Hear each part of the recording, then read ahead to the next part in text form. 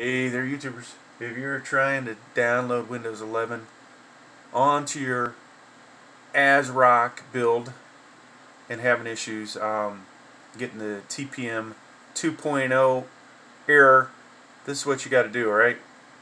So first thing you're going to do as your computer's booting up, hit the delete key.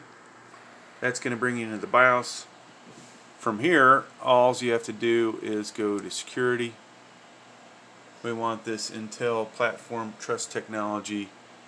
It's currently set to disabled, and go to enabled. So depending on what computer you have, this may not work if you have Gigabyte, MSI, one of the other ones, but this is what you got to do for AsRock.